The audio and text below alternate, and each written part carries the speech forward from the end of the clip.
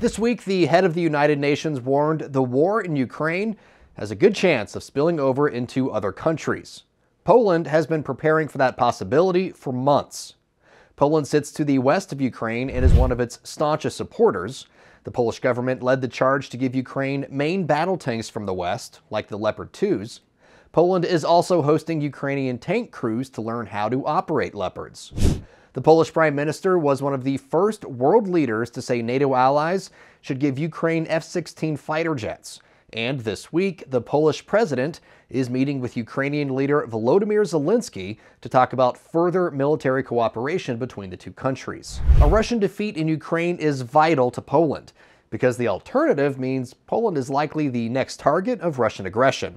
Ramzan Kadyrov, a key Putin ally and the leader of Chechnya, said this week he's not going to hide his intentions anymore, and he wants to invade Poland immediately after Ukraine falls. Tens of thousands of Russian troops and armored divisions are preparing for an impending Ukraine offensive.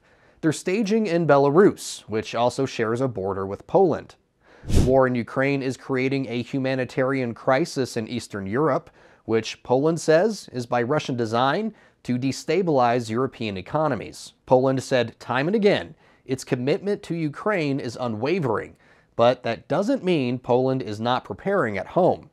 In an effort to ward off an influx of refugees from Belarus, Poland closed another key checkpoint along the border this week, a move Belarus condemned as, quote, catastrophic. Poland is ramping up its defense spending budget to 4% of GDP and just agreed to buy $10 billion worth of HIMARS and long-range attack missiles from the U.S.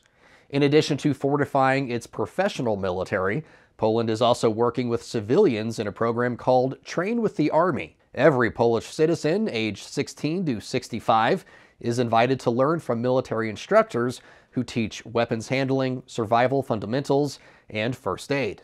President Joe Biden is also said to be planning a trip to Poland soon, further solidifying the former Soviet bloc country's status as a key ally in the fight against Russia. We have plenty of stories about the war in Ukraine. You can find the unbiased, straight facts at straightarrownews.com.